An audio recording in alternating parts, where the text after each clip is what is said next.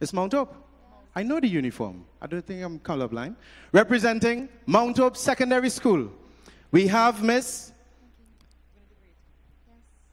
Miriam Eadie.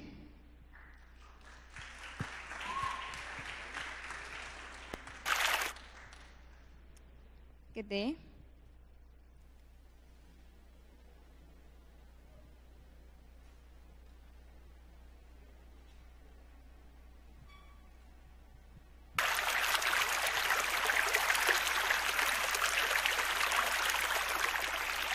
There once was a time when the beautiful, calm river water moved along joyfully, excited by the life within.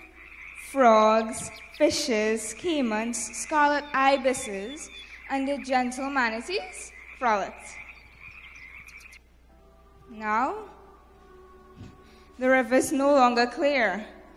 Dank, murky, stagnant, life absent.